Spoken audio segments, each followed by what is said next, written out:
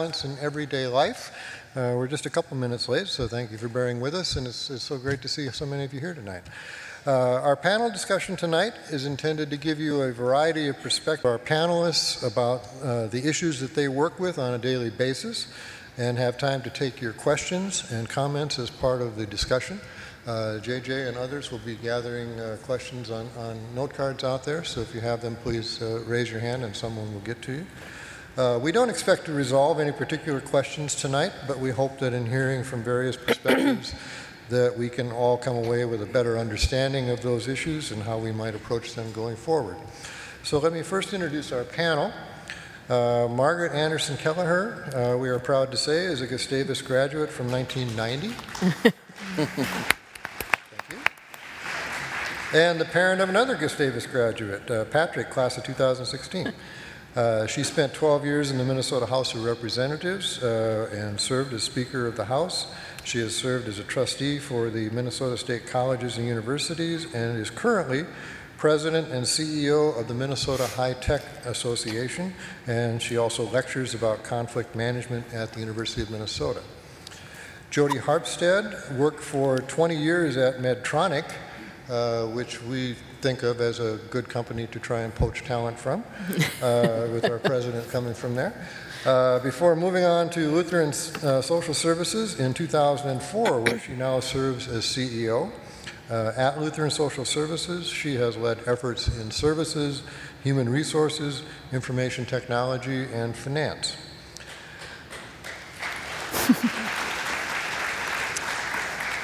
And Krisnik is the Executive Director of at the Joint Religious Legislative Coalition. She previously spent 7 years with Education Minnesota as General Counsel and Field Representative. She is an active member of the Church of St. Mark and St. Paul and volunteers in several community initiatives.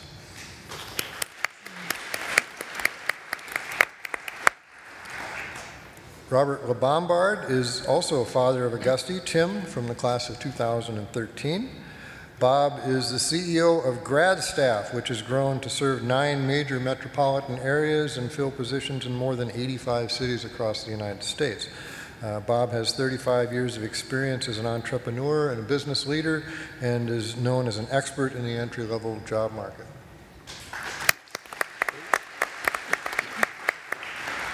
Ytive Prafke works as the Special Programs Administrator for the St. Peter's School District, and she leads educational programs including Title I, Early Childhood Special Education, and Early Childhood Family Education and School Readiness.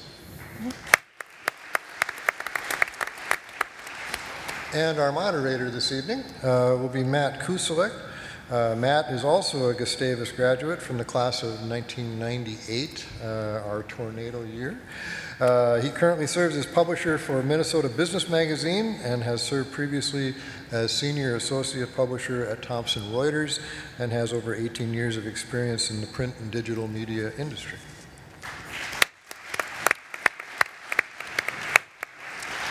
So, when we invited our panelists, we shared with them several recent articles that we thought would provide them with some context for thinking about the subject of economic balance. We are not asking them to specifically reference those articles tonight, and we don't expect that any of you would have necessarily read any of them. So let me just briefly give you a sense of what they read about. One article appeared in the Atlantic Monthly and was also the subject of a pretty big piece on NPR. Its title was "The Secret Shame of Middle-Class Americans." Its author, Neil Gabler, was responding to a report by the Federal Reserve that found that 47% of Americans reported that they would have difficulty coming up with $400 to handle an emergency expenditure, either coming up with it at all, or could only come up with it by borrowing the money or selling something. So that struck us as quite an interesting piece. A second article from Bloomberg Businessweek reported that more young adults, 18 to 34, now live with their parents than with a spouse or a partner in their own household. 35% of those are males, or excuse me, 35% of males rather in that age group, 29% of females, but the rates have been rising among both groups. A third article by the Pew Research Center reported that the American middle class has been matched in size now by the combination of the lower and upper class, for lack of better names. The share of income received by the middle has fallen from 62% in 1970 to 43% in 2014. And then finally, a Reuters article discussed the new Obama administration regulations for overtime that will double the salary threshold that automatically entitles workers to overtime pay from $23,660 per year to $47,000, roughly 500. According to this report, just 7% of all workers are now paid overtime in the United States compared to 63% in 1975. So from these articles and numerous others we were reading at the time and have read since, we identified 3 themes that we thought would be worthy of discussion. Number one, we have a lot of people in this country who are living very close to the edge, just one emergency or crisis away from something that could be a huge economic problem for them.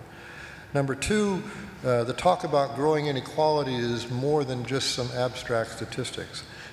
There's good news in the data. The high-income group is growing, but the bad news, of course, is that the middle is shrinking and the bottom group is also growing fairly significantly. Third, our global economy has combined with technology to create an intensely level of competition, particularly for small businesses, so that any policies we decide to impose for what seem like the very best of reasons could create burdens on those businesses that we may not be comfortable with the outcomes of that.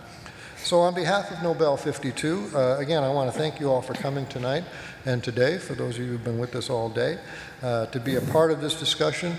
And thanks very much to our panelists and our moderator for leading us in the search for economic balance. And I now turn it over to Matt. And I guess the one thing we forgot to do at dinner was to pick an order of speakers. So if you want to quickly draw straws or do it alphabetically, or however you want to do that, we'll let you. I assumed you put us in order of who would speak, so we'll just follow this unless someone has a better idea, but I think this will be a good start. I think what we'll, and thanks Larry, and I'm excited to be part of the panel, and some of the conversation we had at dinner already tonight is really interesting to get some different perspectives on how all this comes together, how this works, and the realities. So I think to start off, if each of you can just take a few minutes to talk about either one of the articles that we discussed or that Larry had sent out, or anything in your personal or business life. Maybe you don't want to get as personal as the first author, but you know, that you're kind of seeing out there, what's going on? Do these things resonate in the real world here today with people that you know or work with or see in the community? So we'll just kind of go in this order, if that's all right, and Margaret, maybe you can start us off. Sure. Thanks, Matt. And I'm really glad to share the panel and got to share dinner with a couple of the panelists already and a couple conversations. So I know that we'll get to react to the articles throughout the night. I'm going to start off with reacting to one of these big questions that directly relates to work that I get to do every day and work that I get to see, and that's this question of how our world here in Minnesota and in the United States is intersecting with the rise of technology globally, and something that I think about every day. And how policies and policy prescriptions are interacting. And so I have to say that here at Gustavus, I probably wasn't a very good economics student. In fact, I know I wasn't, so I apologize about that. But I got a little bit better when I went to graduate school, and actually my graduate school classmate, John Dorn, is out in the audience, so I think he knows that. We went to the Kennedy School together, and I did get to study economics there, and I was grateful for that opportunity in graduate school. And I also got to have the fabulous experience of getting to meet people from around the globe who helped educate me much more deeply about what was happening. And it wasn't that long ago, because I did that mid-career. And it connects to what we see today happening with the rise of the rest of the world in terms of global technology. So I don't mean to bum you out tonight, but I am going to just begin this way, that today we were sitting in the office as we were reviewing some companies for our upcoming venture conference and thinking about that when the close of the deal for St. Jude Medical closes soon, that will be the last of the medical device companies in Minnesota owned in Minnesota. We will not have a major medical device company owned in Minnesota. That's quite striking. I mean, there's presence here, no doubt, but that is something that I think we have to examine. Now, we have other things that are quite impressive happening here. We have the rise of digital health. We have the rise of digital analytics happening here. We have a lot of other incredible things happening on retail technology. But I do think we have to say that the world is changing, and it's changing pretty rapidly for us in Minnesota. And some things that we thought of as our identity are maybe not quite our identity as much as they once were. And where is that shifting to? That is shifting globally to other centers around the world in terms of research. And so I think that that is part of what the story is here, that instead of totally being the epicenter of where global research was happening, maybe 40 years ago or 50 years ago, that's becoming more distributed around the world to where population centers are, where diverse population centers are. And there's also a rise in where the higher educational systems are becoming stronger. And so we have to keep an eye on that. And it's one of the stories that we need to be quite aware of, that to be competitive in the future and to keep having, I mean, it's interesting, that statistic about that the upper incomes are rising to me, because I think that might, I don't know if that's sustainable or if it's a little bit of an aberration in terms of the line, because I would say, and maybe it's more that middle class piece that we should be so worried about, because that is the place that has great concern here for where sustainability is and where our economy is going. So this is, I think, one of the things we need to always be looking at, where technologies are rising. Now, I think that there are some amazing things happening. Biotechnologies are rising, personalized medicine is on the rise, discovery is coming forward. I watched a lot of companies last week in the Minnesota Cup business plan competition come forward that are quite exciting. But here is the other part of that. A lot of the companies where the value is coming out of those companies are companies that often have fewer employees. So when you look at a digital company, those companies often have less employees than a large company used to have. So I guess the comparison would be something like Kodak in its heyday. Kodak in its heyday, even as it went into bankruptcy, had 144,000 employees or something like that. When something like one of the Facebook acquisitions was purchased, they had maybe 40 employees and were purchased for a multi-billion-dollar purchase.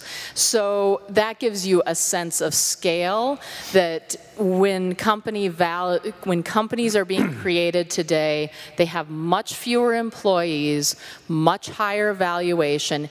It partly has to do with how patents are acquired today, how patents are protected, and then how that value value is created in our economy, and that gets to a little bit how you know, the top end is creating the wealth, and how maybe that middle is having less wealth being created.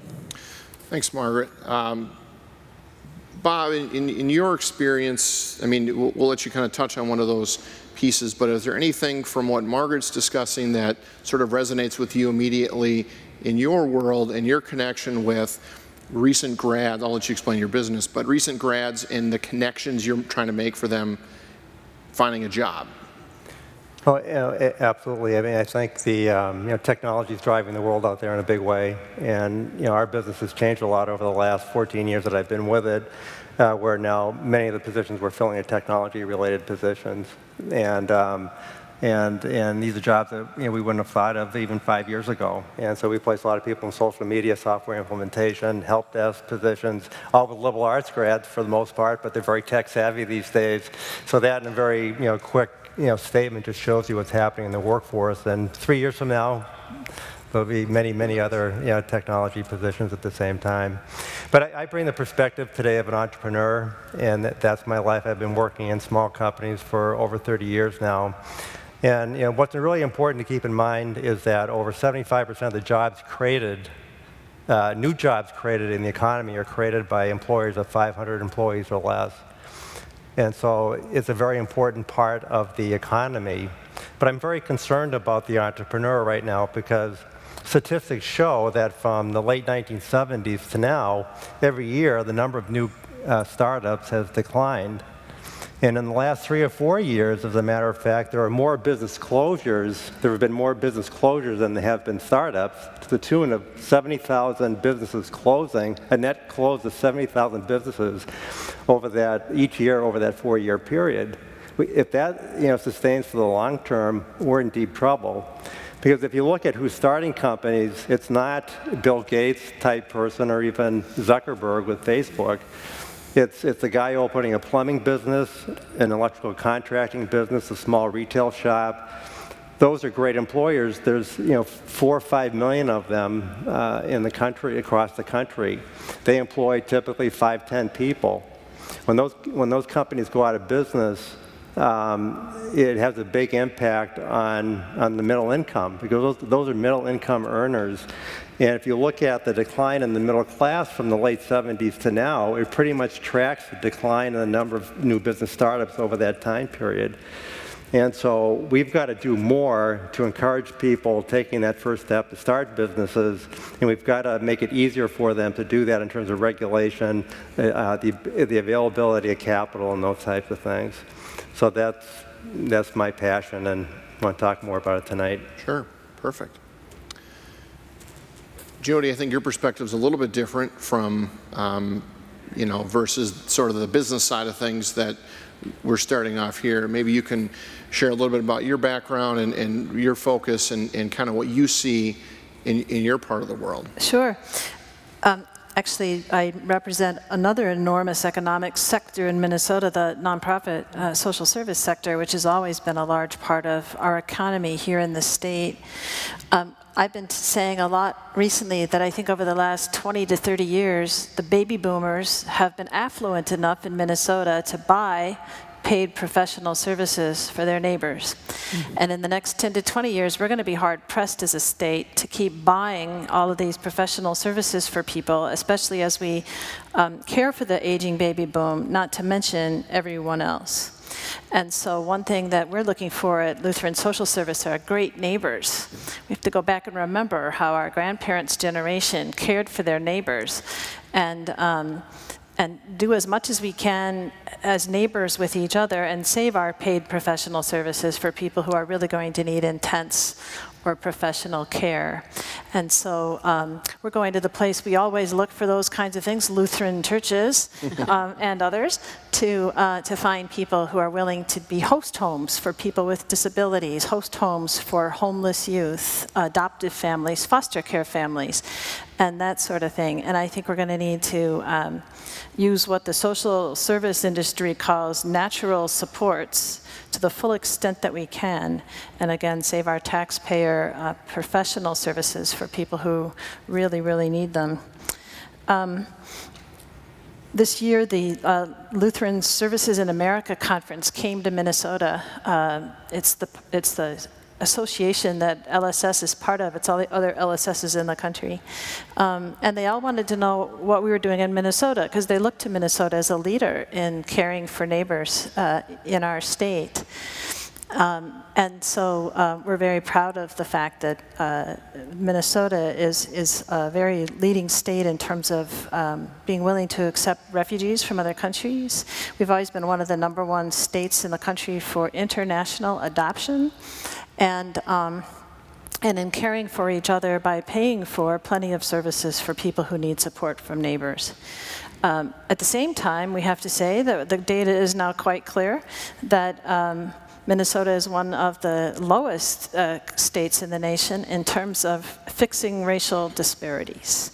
And so we're we are now committing this year to spend much more of our time examining and doing what we can as part of the fabric of the dominant culture to help figure out how to change the equation for people of color in Minnesota. So we're spending a lot more of our time on that. As I think about economics and the disappearing middle class, I'm particularly concerned about some of our employees. 60% of our work are services for people with developmental disabilities in Minnesota. We run 124-person group homes across the state. And we're having trouble continuing to pay for those. There's a workforce shortage among frontline employees, which I'm sure many people have heard about. Last year, we asked the legislature for help in supporting our group home operations. Even as people are wanting to live in different settings in the community, we still have a lot of people in group homes to support. And it would have cost the state $90 million to give us a 5% increase, which would allow us to improve the frontline employees' wages from $12 to $12.50. And so we're having trouble making those economics work anymore, and we're looking for alternatives like host homes in the community for people with disabilities, people living in their own apartments with some support as much as they can. So we're changing our services, but I'm particularly concerned about a lot of our employees. I'm discovering we have a growing sector of our economy in the state, which are people working 2 and 3 part-time jobs with no health care benefits, trying to support families. A couple of years ago, I was in a big room with all of the supervisors in our disability services, and I asked them to think about the people working for them. And I said, given these kinds of jobs that are part-time, $12.50, you know, it's not a minimum wage, but it's not a livable wage either. How many of our employees were using those as second jobs, which is really what they ought to be, given the nature of the job, and how many of them are using them to try to support a family? And their general estimate was 2/3 of them are using these jobs, plus 1 or 2 other jobs, patching together 2 to 3 jobs to support a family. And only about 1/3 of them were using them as they were probably designed in the first place to be second income jobs in their household. So I'm certainly concerned about that. And then over dinner, I just started asking people, well, why are folks taking these jobs, for heaven's sake? Because that's not really designed to be a livable wage. And discovered that in a lot of places across Minnesota, these are the best jobs in town. Yeah. As we've lost some of the factory jobs and some of the other kinds of jobs. So my employees are on my mind these days too. Yeah, well, it's a reality, and one of the things at our table that came up is, you know, workforce shortage, and I think we often think about it in certain segments that hadn't occurred to me necessarily, but you know, we look at the other side of it, and then you think of basic supply and demand, and how come some of that stuff doesn't balance itself out, and maybe we'll dip into that a little bit. Thanks, Jodi. Ytive, you give us a different perspective as well, coming from education, and so maybe tell us a little bit about what your role is in the St. Peter School District and sort of what you see kind of on your daily basis with your students and their families and maybe even employees at the school. Sure, sure. So my role in St. Peter's Schools is Special Programs Administrator, and that encompasses a lot of things in a district our size. So I'm the Early Childhood Administrator, I'm the Title I Administrator, and for the last 2 years I've been Food Service Director, and so, and a few other things. And so it's a great experience. I get to know a lot of families, and I'm really honored to be here tonight to share some of the stories of the families that we serve in St. Peter's Schools. So I'm really coming from the local grassroots. This is right here where you are today in the community of St. Peter and the families that we're serving. First of all, I'd like to tell you a little bit about the demographics of the student population in our district. We currently have an enrollment of about 2,100 students. There are 18 different languages spoken in the homes of students who attend school in our district, with English, Spanish, and Somali being the primary languages. And that surprises some folks in this area, that we have 18 different languages spoken. Approximately 40% of our student population qualifies for the free and reduced meal program. When I did read the article by Neil Gabler, one of the things that he spoke about was the shame. And in my work with families over the years in our school, I often see that in conversations with them, and not wanting to admit or being embarrassed to admit where they are and that they do need help. The families that I work with don't even fall into that middle class range. They face poverty every day. And that rough patch, that is their life. He quotes, he talks about going through a rough patch, but the rough patch is their life. We know that in order for children to be engaged in school and to learn at high levels, their basic needs to be met. Their basic needs need to be met. So hungry kids are worried about things that are happening at home, making ends meet, their lunch account balance. They're not ready to learn. And so it's our job to help them get to a place where when they come to school each day, they are ready. One of the things people are often surprised about is that in St. Peter Public Schools last year, we had 21 students that fit the category of being homeless. When you drive through St. Peter, you don't think homeless, is my guess. We had families living in campgrounds. We had families sharing homes. We had young people on their own, and they call that couch hopping, living with friends. We had a family with 3 children living in a car, and this year we have 4 students in a shelter. When you drive through St. Peter, you don't see that.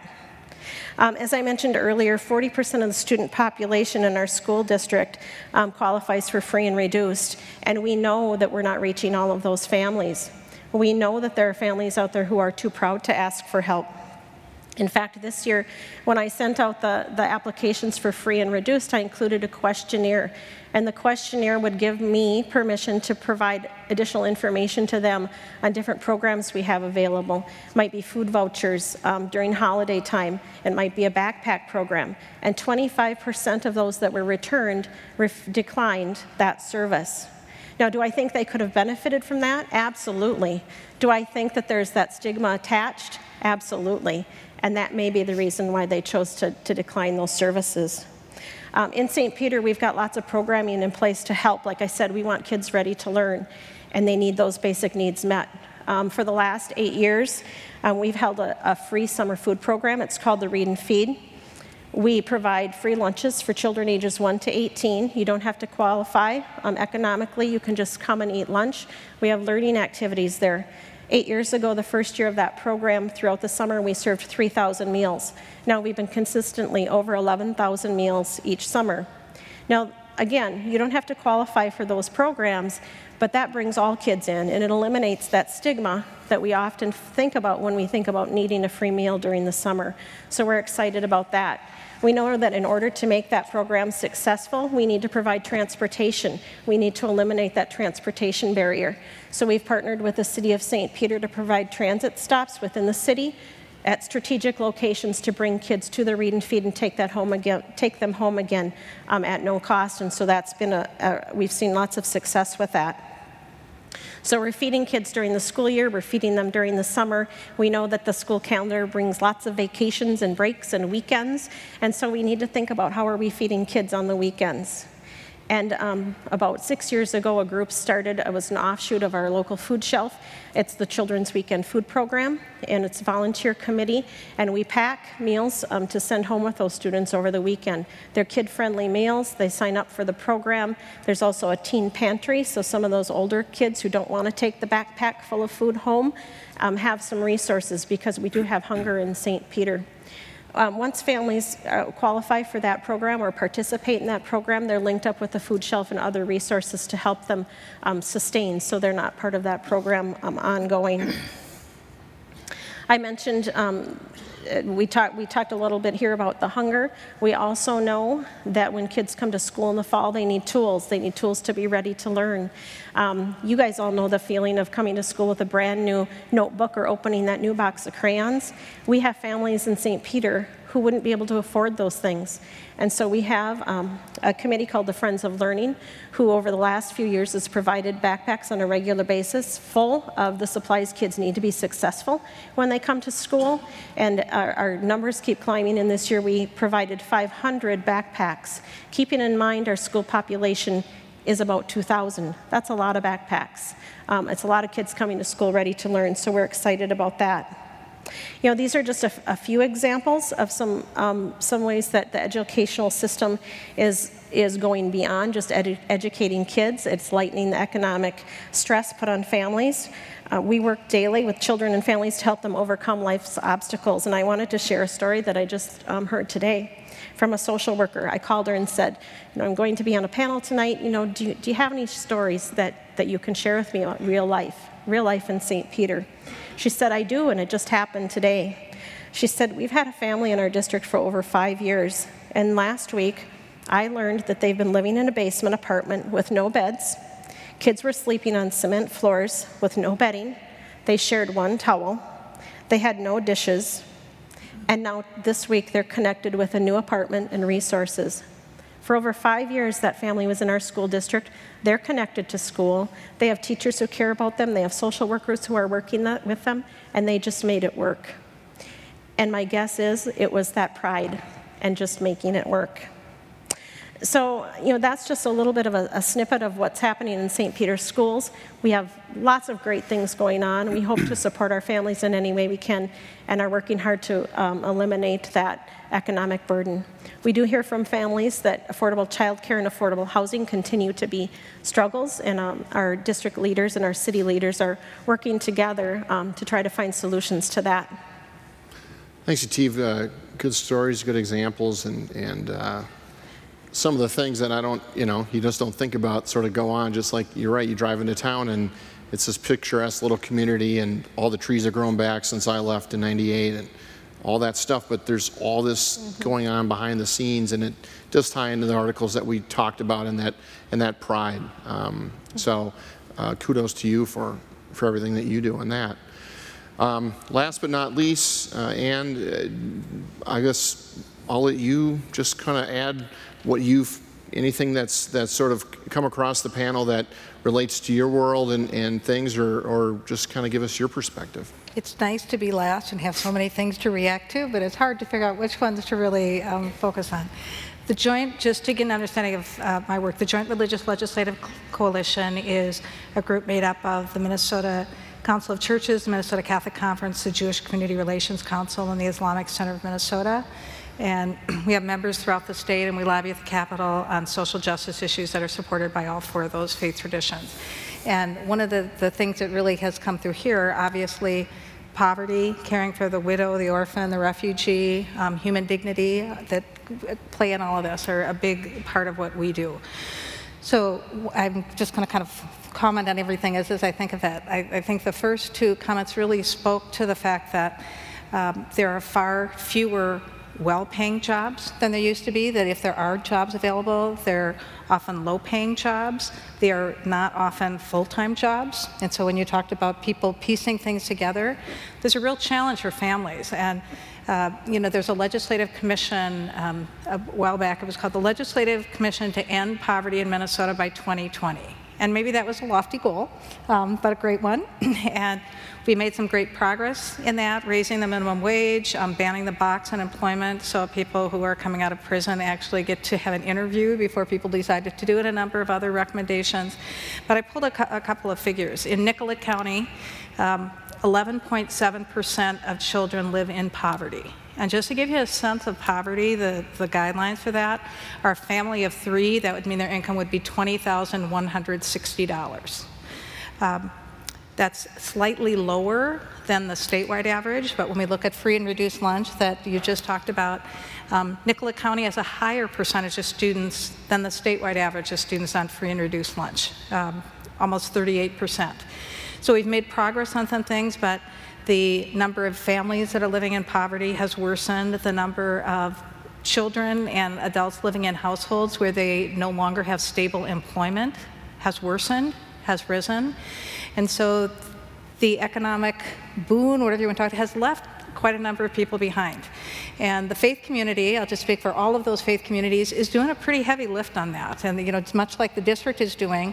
You talk to faith communities, they have food shelves, they have health clinics, they have Dress for Success programs and diaper drives, and it's not enough to close the gap. And so one of the real hard things, I think, is to look at the reality of what our communities look like. I'm not surprised to hear that there are homeless people in St. Peter, but it doesn't surprise me that other folks are. People are surprised to hear there's homeless people in Brainerd because there are beautiful cabins there, or, you know, all kinds of places.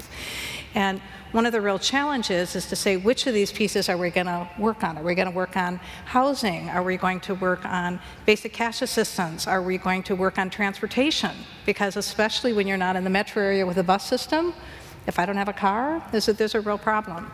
And the reality is that having a wage allows me to get by. Okay, that's what I can use to pay my bills. Hopefully it's enough to pay my bills, my rent, buy food, buy school supplies if I'm not lucky enough to have an opportunity to get them somewhere else. But unless I can build assets somehow, I can never get ahead. I can never get ahead. And so you talked about the entrepreneurs, that if I want to start a business, I have a great idea, I need capital. That $400 that we learned almost half of Americans cannot come up with, if that's all I need to start a business, that means I can't do that. We have all kinds of immigrants that came to Minnesota that were entrepreneurs in their previous work.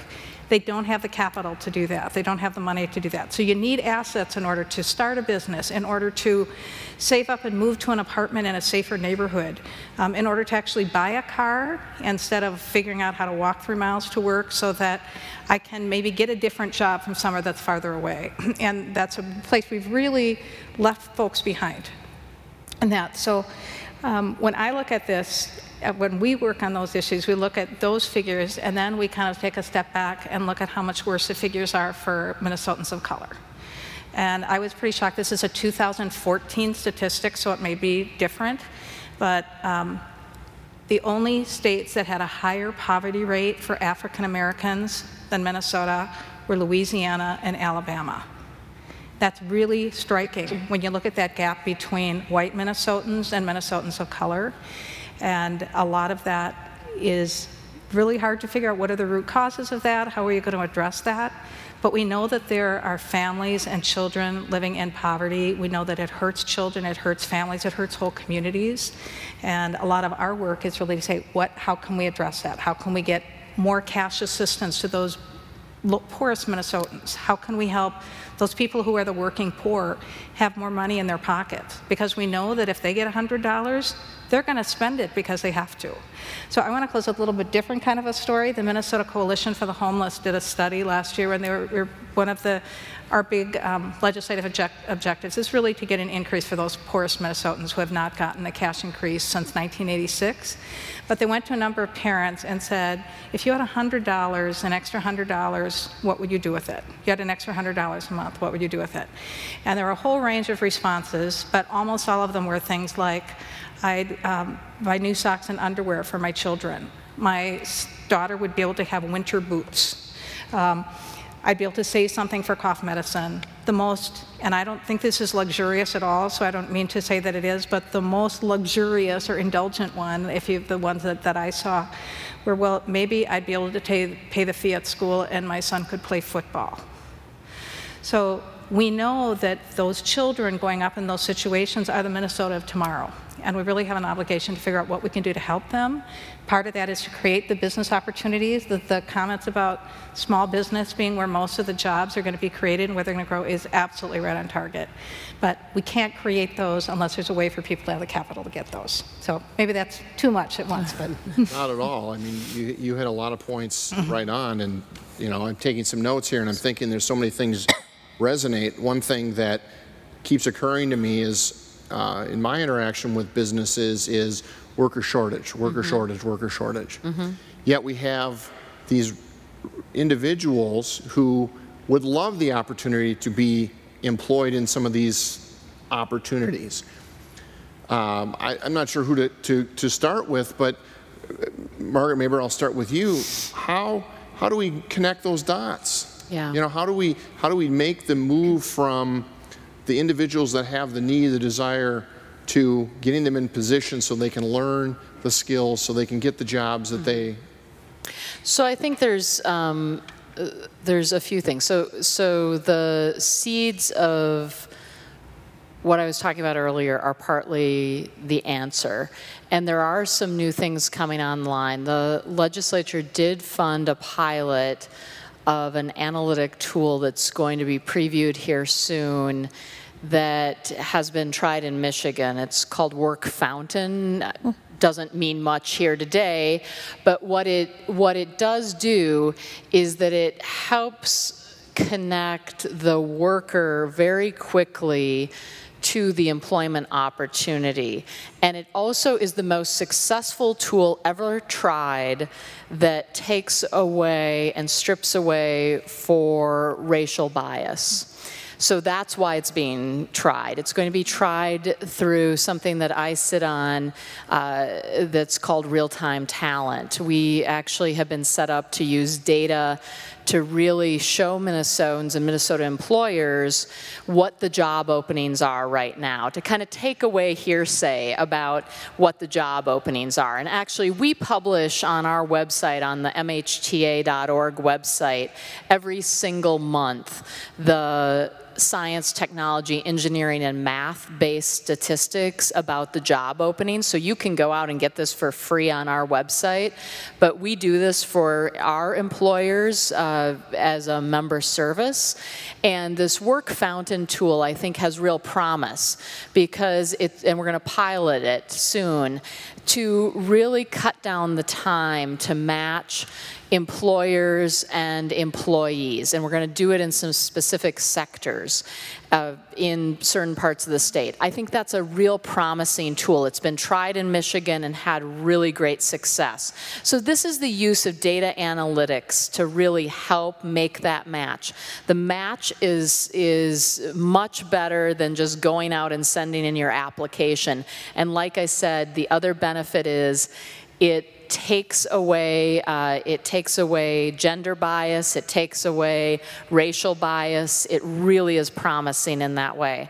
The other part that I would say that still is probably the most important thing that we can do for people in Minnesota going forward, we are going to have a worker shortage. We have it already, it's predicted into the future, into some of our most important sectors. May not always feel that way because we do have people that don't have the right match skills. Is training and education. The clearest way forward for higher incomes is still training and education, whether it's a certificate, a 2-year degree, or a 4-year degree. Now the key is getting people trained in the right areas of the openings that we need. And I think that is also these key analytic tools going forward. And one of the things we're working on in that project that I work on is really maybe building more of a predictive model for Minnesota. What is our predictor going to be of these work shortages? And then the other part I would say we were talking about at dinner is how do we account for the most valuable jobs in society that are not necessarily going to pay the most, but are of high value to society, what Jodi was talking about, but yet we need highly trained, highly skilled people in them.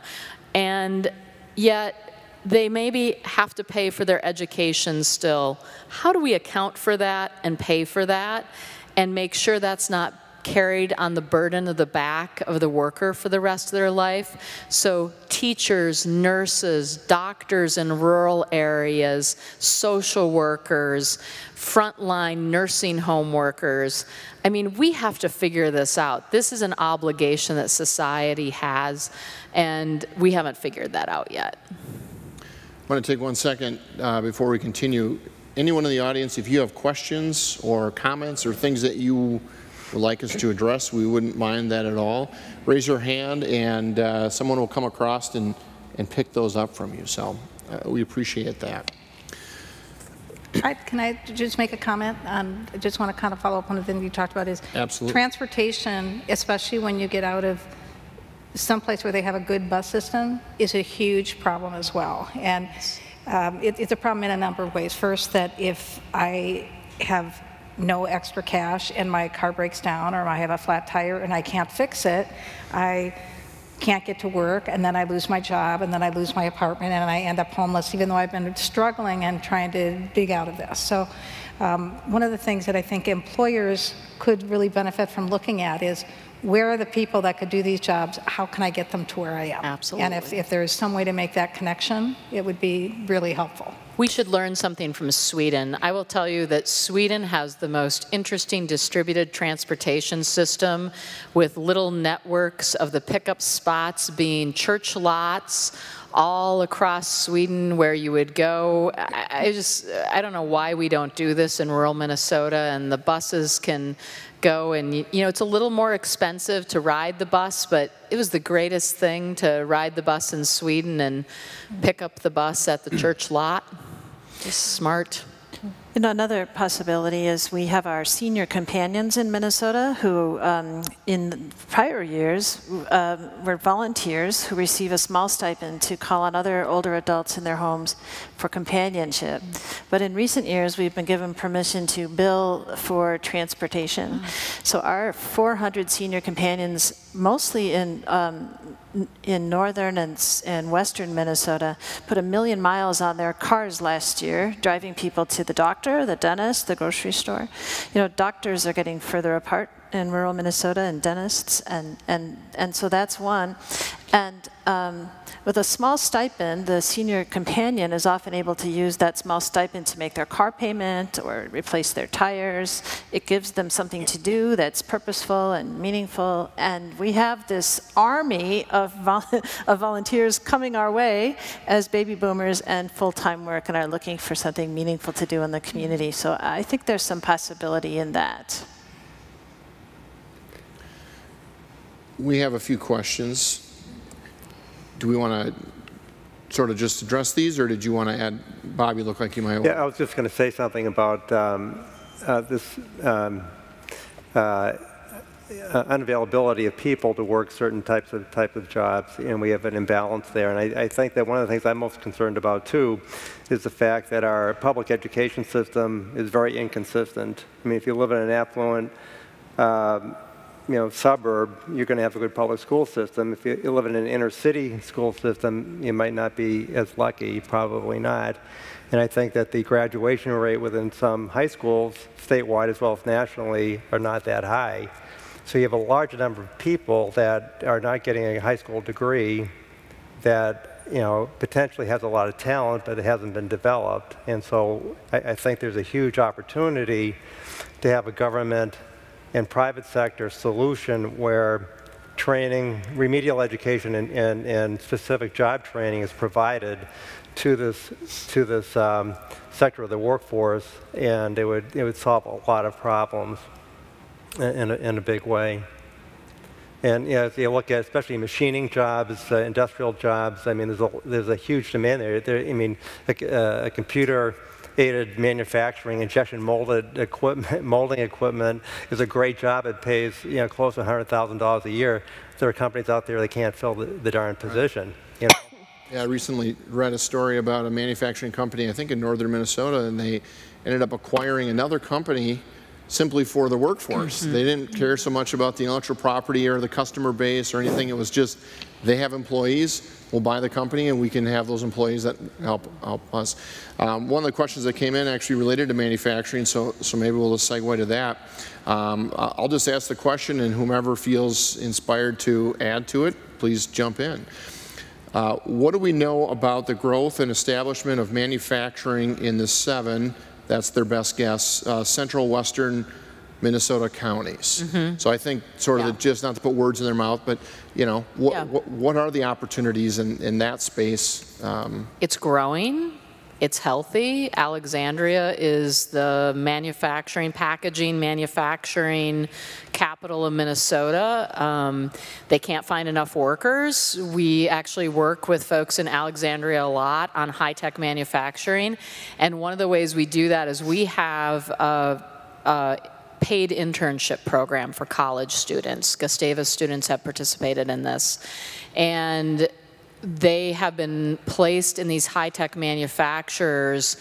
They do a match system. This is a great system because what's happened there is Alexandria Technical College feeds that manufacturing base with workers, and it has been a great system up there. That really has driven a lot of growth, but packaging, high-tech manufacturing in those western counties has continued to grow. It's been quite successful, and it really is quite a good match between higher education and business. Anyone else? Probably not quite in that niche. I just know that in our world, in the business community that we translate and talk to and reach out to, you know, I think about the associations that we're involved with that focus on manufacturing, and you know, there's a golf tournament or some activity, and how many out-of-state and outstate folks are, you know, sort of out there doing this, and they make the drive from Alexandria to the cities 2 or 3 times a week because that's where the business is made, but their business is run up there. So it is interesting. Another question that came in relates to a little bit of conversation maybe last night in that spectacle, but in the election, the question is, in the election, the loss of jobs has been blamed on immigrants, and what effect has development of technology also impacted the loss of jobs? And we talked a little bit about this. I don't want to keep calling on Margaret because we talked about it, but maybe Bob can sort of speak a little bit to what we were talking about there, and you know, what happens when technology, robotics, or whatever it is, infiltrates because people, you know, this connected to the minimum wage conversation, which is another question that's in here, but maybe you can speak to that question a little bit in terms of, is what we hear on the news, the immigration issue, really what's causing the job loss, or, you know, where do those pieces come together? Yeah, I think technology's had a tremendous impact on jobs, there's no question about it, either through using technology here locally or outsourcing the job overseas to a technology solution over there. So, you know, technology's had a huge impact. I just heard a report this morning that even truck drivers are not safe. Right. And that with the computer-aided driving technology that's happening, that, you know, it's within our, maybe not my lifetime, but the younger people's lifetime, in the next 20, 30 years, it could be possible that trucks will be, you know, driven remotely using technology. So nothing is safe, and it's having a big impact, no question about it. Jodi? Don't have the answer to the technical side, but the Minnesota Chamber of Commerce has a great presentation on how Minnesota is going to need every immigrant and refugee we can get our hands on in the next 10 years to fill the jobs that we have open. And we've probably all noticed that people aren't moving here from Florida and Arizona, going the other way. And our birth rate is down, and we're at the beginning of a workforce shortage, and as more and more people retire, it's only going to get worse. And so we're going to need all the immigrants and refugees we can get to fill positions. Yeah.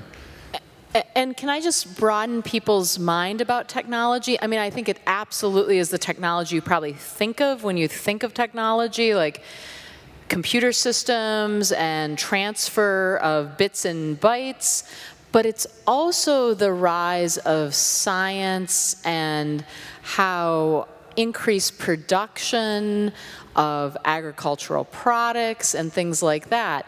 You know, as a kid growing up, my family farm could support 8 people living on it. Maybe even probably 12 people were living off of that family farm.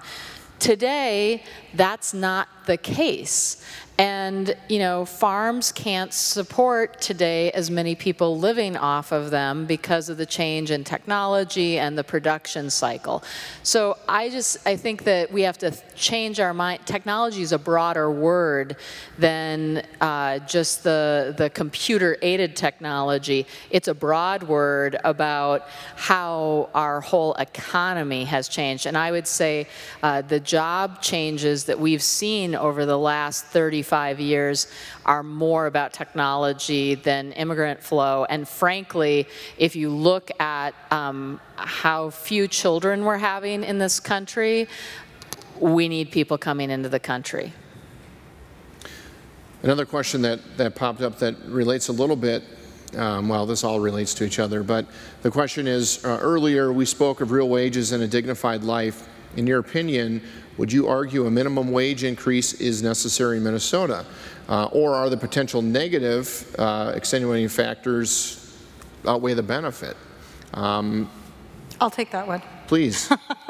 At least start with that one.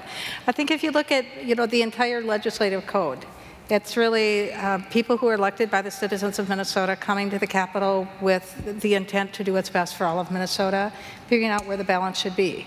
And when you look at any laws that involve labor and worker, whether that's OSHA standards for safety or child safety laws or pay, it's really that discussion over the Capitol with the governor saying, what do we want as the bare minimum for how we're going to treat our employees and what we're going to do? So anytime you raise the minimum wage, you create a negative impact or, you know, some additional cost for business. But at the same time, you're really affecting those people who are receiving that wage. And I just, you know, kind of point out, my son at the time this passed was very upset that the new minimum wage legislation did not apply to high school workers. Okay, so you just thought, what, I've been hearing all this about the minimum wage, how is that not right? So, you know, from the perspective of our group, we believe that every person is made in the image and likeness of God and deserves to live in dignity. And the minimum wage comes to that just at its very core. If you look at the numbers, most people, even if they're at a minimum wage job, even if they are lucky enough to work 40 hours a week, that's still not a livable wage. They can't necessarily live in the community where they work. They can't afford what we would consider to be basic necessities. The number of people that we call or use that phrase, the working poor, is expanding. So the people at the top, the number of people whose income is at the top is expanding. The middle class is shrinking, and we have more people at the bottom.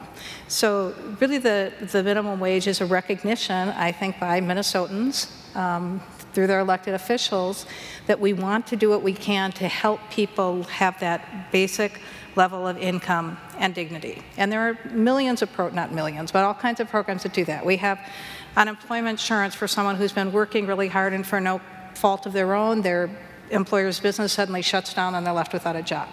And we say we're going to give you a little bit of a safety net. We have the Head Start program for children who are born into families that they don't have the same privileges and benefits that other people have. And so the minimum wage, like many other pieces of legislation, is us saying if we're going to have basic dignity for our people that are working in Minnesota, this level of wage isn't sufficient. We know that the cost of living continues to go up. There's all kinds of statistics about what you really look at when you do the cost of living. When that kind of basket was put together in 1960, the average food cost was 30% of somebody's household budget. Now food is like 1/7 of the household budget because all these other things come in. And the bottom line is if we want families, children, Minnesotans to be productive, contributing members of society, if we want children to grow up in houses where they can really thrive, we have all kinds of families that aren't thriving. They're barely surviving. They're striving to do more. And the minimum wage is a key piece that bipartisan commission came up with and said this is a way to really help these families in poverty.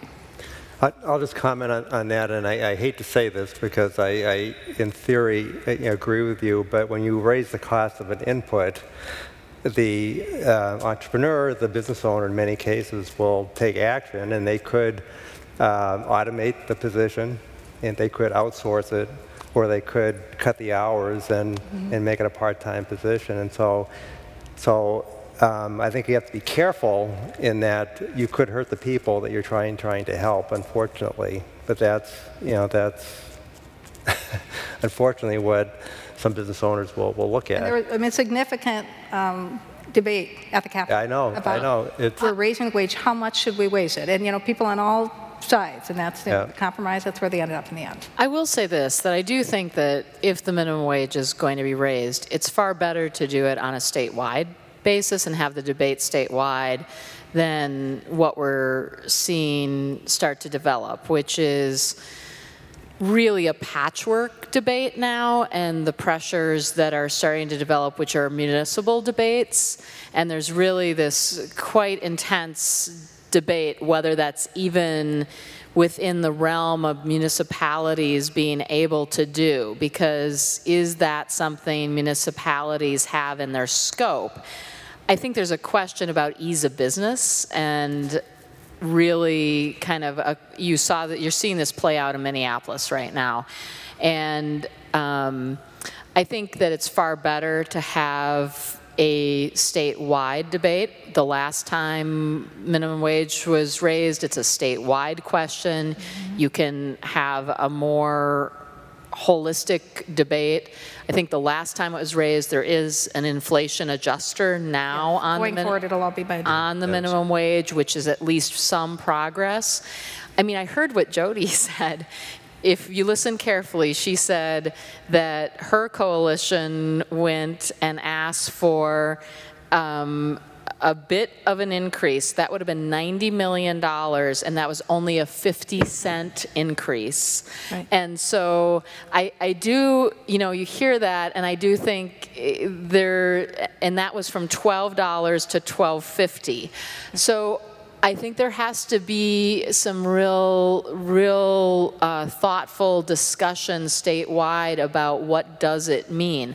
I do think there's some other things that we can talk about that can be done that help the entrepreneur, that help people statewide, help people in rural areas particularly as well. Well, one of the things we talked about at dinner a little bit is you go through the political cycle and everything's a one-word quip, or one-sentence quip. Well, we'll do this and this will. But there's so many, you just look at all the perspectives, and Ann's speaking, and I'm like, yeah, let's do it. And then Bob's like, well, but what about that? I'm like, yeah, well, that kind of stinks for that guy. It's really hard. I mean, I don't envy the people that have to, sort of help put this stuff together, because there's no easy answer to it. We always had a joke at the Capitol, there was no maybe button. There was yes and there was no. Yeah. Well, I'd like to make a comment on training. I think a lot of people could benefit from getting the technology training to make them more current in the workforce, right? Now, let me just throw in one thing. That there are 70 federal training programs. Yes. And there's a mishmash of all these different programs. And I don't think probably any one of them's probably doing much good, because it's not a coordinated thing. And I think there's a lot of money there being spent that could be done a lot more effectively, going right to the point of where it could be used effectively. So that's actually a big project the Twin Cities United Way has been working on, is inventory all these programs, and a project called MSP Win, to really look at how do we take this mishmash of these 70 federal and state training programs and get them pointed in the right direction for Minnesotans. Because frankly, I think there's a lot of stuff that's overlapping, that's not as effective as it could be. And this is, I'm going to make a pitch too for something that has become near and dear to my heart, and that is, here's where market failure is happening in rural Minnesota, and that is broadband coverage. And if we want to help school kids in rural Minnesota, if we want to help adults get better training and up their skills, and if we want to help entrepreneurs in Minnesota, one of the things we need to do is we need to get every single Minnesotan high-speed broadband, because we have studies that show, yes, because we know that the average Minnesotan could raise their income at least $2,400 with high-speed broadband. Why? Because they can file their taxes online, because they could sell something online, because they could make something and sell something online. I mean, the reality is, you know, you're right, it's hard to get capital to start your business, but this is what I do know about Minnesotans. They are entrepreneurial, and they will do stuff, and they will make stuff, and they will figure it out, and they will sell that piece of equipment that they have sitting in their yard. They will sell that excess whatever. They will make something, they will do something, they will find something, and they will augment their income, because that's what people do. And their kids will get more caught up because they will be able to keep up with the rest of their classmates, because it won't be another barrier. And their parents will be able to get a degree and keep their skills up to date. We just need to do this. We made some progress on it last year, but this is one of our biggest barriers. We take it for granted in Metro Minnesota that we can turn on our laptop or connect our iPad and we can get going. Oh, and how do we complain if it slows down the ittiest bit amount, you know? It's. But out here, you know, you hit the data cap or you don't even have it, right?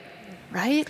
Yeah, we had students who did not have access to internet, and one of the, living in Minnesota, one of the things we did is made up snow days. And we wanted to take a little bit different look at that, and so we put in a flexible learning day. So on a snow day, students are actually doing schoolwork at home, interacting with their teachers from home, so their teachers online. We did have students who didn't have access to internet, so it was our job to figure out how to provide that. So we were able to get some wireless pucks. They would check those out in the event of a predicted snow day, opened up public library, had our school libraries open, but yep, there is lack of access. We have employees in all 87 counties of the state, and I can't send an email to all of my employees. Yeah. Because they can't pick it up. And if we send a video message out, a lot of people don't have the high-speed internet enough to watch it. I'd like to add one other piece that's missing and kind of steer us a slightly different direction. That if I'm going to the technical college in Alexandria, or I want to get training for the jobs you talk about, I can only do that, or a lot of people can only do that if they can find quality, affordable childcare. Childcare, Right. yeah, absolutely. Throughout the state, metro, greater Minnesota, small town, rural, whatever, it's not just quality childcare. When you talk about who are we really supporting, people that make a significant difference in society, you know, is it affordable? And is there a way that we can really get providers to stay in that? Because that's an area that we see providers saying, it's not worth it for me to do this work anymore. Not that I don't want to and that I'm not able to, but that quality, it has to be quality and affordable childcare is a huge problem. Well, and then, you know, it occurs to me when you talk about the training programs that exist or having some going through the training, well, if they're working 3 jobs to try to make ends meet, where's the time to do it? And then you have the opportunity costs. If you say, well, I'm going to quit one of these part-time jobs, well, then everyone in the household probably has to sacrifice with the hopes that once the training is completed, oh good, well then I'll have another opportunity. You know, there's just so many layers of complexity, and we're going to be here till like 12 or 1 a.m. to get all this figured out. I know they said only an hour, but no, I'm kidding. One of the challenges for our families, as you mentioned, affordable childcare, is just that. We have families making choices whether to send their child to preschool or to kindergarten based on, can they afford it based on their daycare costs. The state of Minnesota has put in early childhood scholarships, which are available to families who qualify based on income and family size. The funding is limited, and it's limited for use in what they're called 4-star parent-aware rated programs or daycares. Within the city of St. Peter, we have one child care provider who actually meets that 4-star rating. Our school readiness programs meet that 4-star rating. We have families who are needing to choose, will they put their child in daycare and use that funding for daycare, or will they send them to preschool to have that preschool experience prior to kindergarten? And so that it's a very real challenge for families. In particular, if you have an infant, infant care is hard to find. And there are programs, child care assistance program in Minnesota to help working poor people going to school get child care assistance, and it's sliding scale based on your income. And currently there are almost 7,000 families who are completely eligible for that benefit that are on a waiting list because there isn't funding. So it's a clear recognition of need, but how are we going to figure out where we put our resources and how do we address those challenges? That would put child care services right up there with training as a way to really make an impact, no question about it. One trend I'm beginning to see is some of our employees working 4 days a week, and their Friday they do the child care for their grandchildren. That's a growing trend as well. I don't know how much it'll contribute, but it's something. Yeah. I don't know if we have a time cap. We're sort of at it, but I have a sense we could continue. We'd like to keep going. We welcome that. If people have to depart, we want to respect their schedules. Let's thank our panel, and perhaps if people want to visit with them individually after we close it up here, we'll do it that way. Is that perfect? Yeah. Right? Thank you very much. Good. Anything anyone wants to sort of add? I have a book recommendation. J.D. Vance's Hillbilly Elegy, I think, is a great read right now. I actually listened to it. He is a thoughtful conservative. He is, by its title, his family grew up in Appalachia, and he was raised largely by his grandmother. It is a very good listen. I think in this time of year, in the political season, you would enjoy it greatly. But it talks about the working poor and growing up poor, and I think is very, I thought it was illuminating. Living on $2 a day in America, another one about a whole population of folks that would surprise you if you... I'd second that $2 a day. Know about that. I mean, it's an awful read, but a very good read. Perfect. Well, if anyone wants to add anything else, let's do it. Otherwise, I think we'll wrap it up. And I'd like to say today, as you know, being a legislative group, today is National Voter Registration Day. So if anyone here or watching is not yet registered to vote, register. This is a really important election. So absolutely. That's my civic note there. There you go. Thanks, Matt. Thanks no problem. Thanks to everyone and for the opportunity. Have a good evening. Thank you. Good evening, everybody.